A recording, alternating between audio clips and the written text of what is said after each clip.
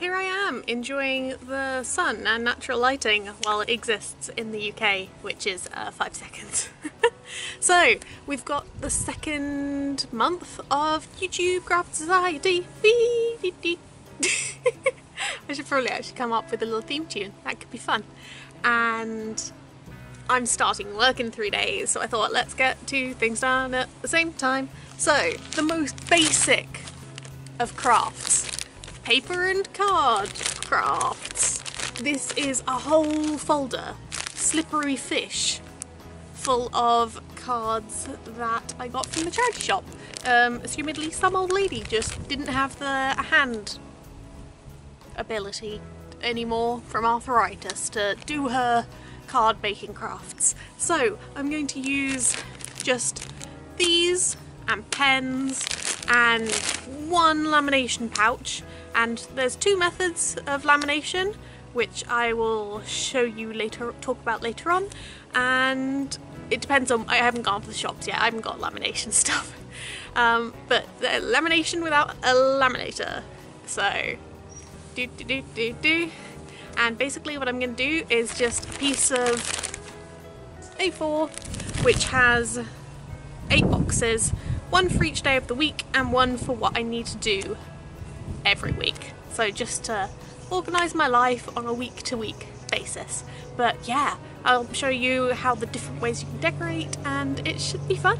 Your Craft Society, and thus YouTube Craft Society, has always prided itself, hasn't, that's so dramatic, but I always tried to make sure that everyone can do it, so you don't need to have artistic talent or even necessarily even basic fine motor skills. You know, you can slap something together with the supplies provided and it'll look half okay as long as you take the time to try a new thing, you know? I understand the last one, the bookbinding, you can see it as kind of more complex, but if someone takes you through the steps and helps you, you know, everyone can try it. So with this one, I'm doing just basic card, paper, pens, crafts. So alongside my more complex weekly timetable, I decided to make a simple basic one for my sister, which I'll be showing you first.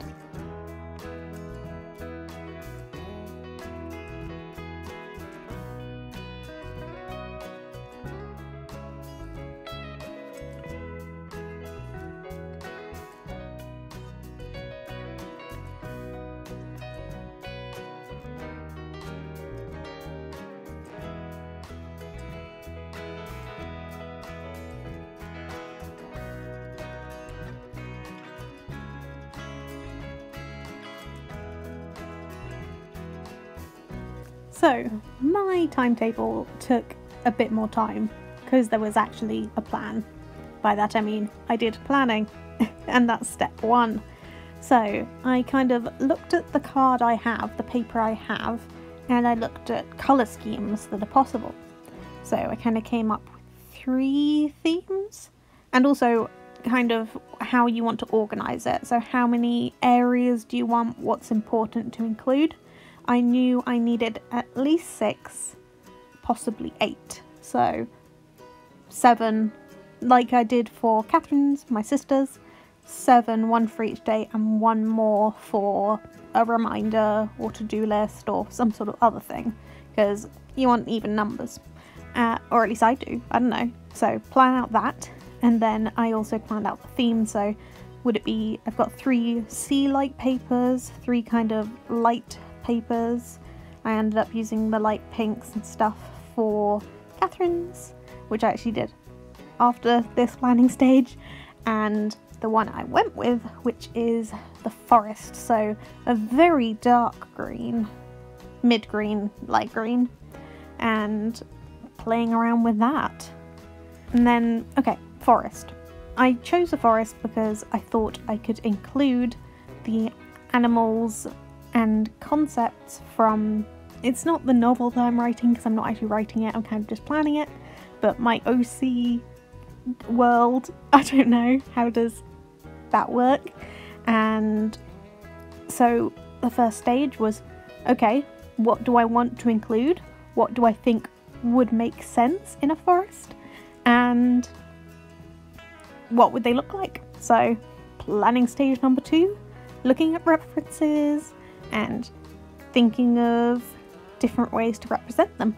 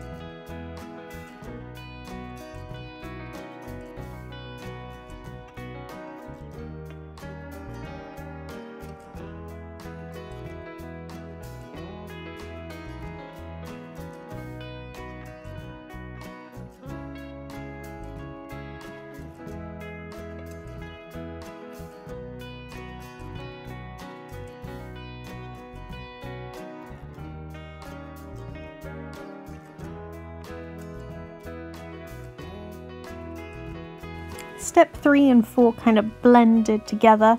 So I had the 3 coloured cards, so I chose the mid-green for the background, the dark and the light to offset that. So the tree makes sense to be the darkest and the grass the lightest. But I kind of, for some reason, wanted to kind of stay within that realm.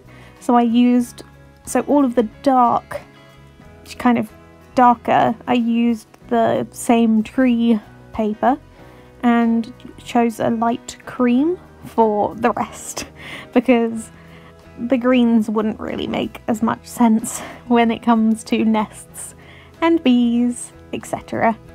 So it was a whole lot of planning, like to scale, and then tiny snips, which took half an hour.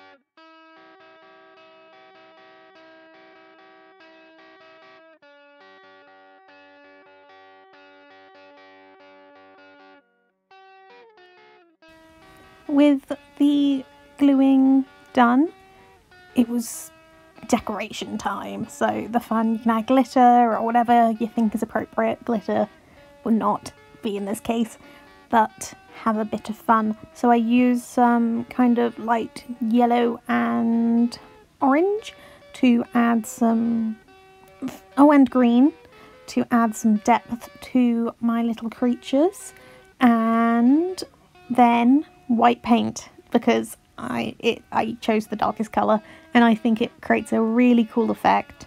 Especially the cat is so, the little bee's legs, they're okay. I mean, it makes them more visible, but it kind of looks a bit murky. But I think it looks so great in the mandrake's little eyes. And yeah, after that, you've just got to write down your days or whatever you're doing. So you could do like, okay, Monday, Tuesday, Wednesday, you could do it as a food, like diet guide, exercise, whatever you want to plan out on a weekly, daily, whatever basis. You could do just like a to-do list that you can stick up.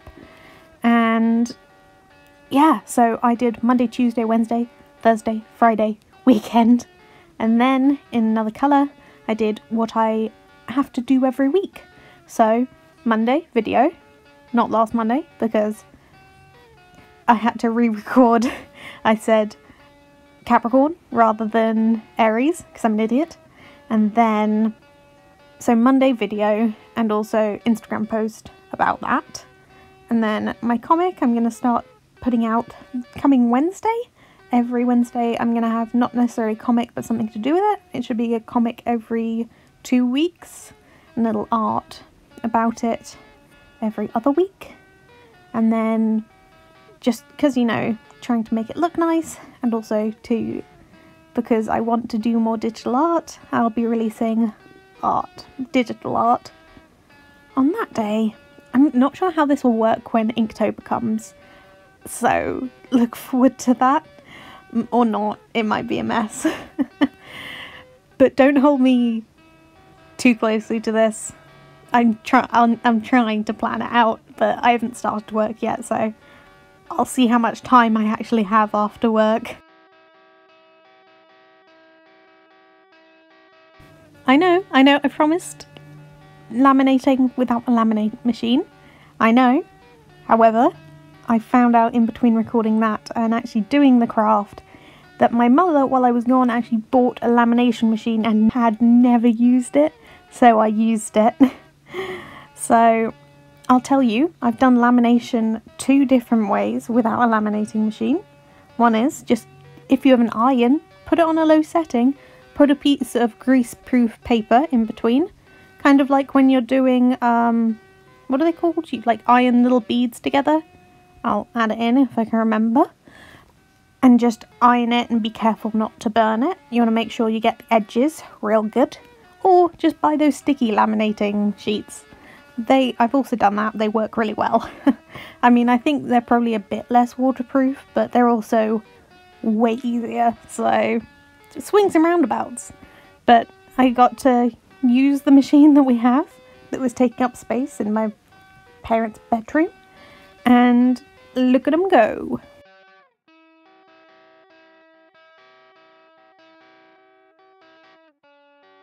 So, craft done. I'm really happy with how this turned out.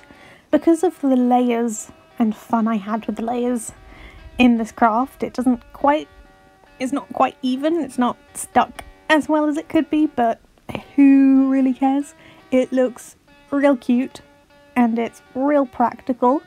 I've written down my next week for work, so I've got a training day on Tuesday, and then there might be work on for the next week, but I don't know yet because they haven't told me yet, so we'll find out when I go to the training day.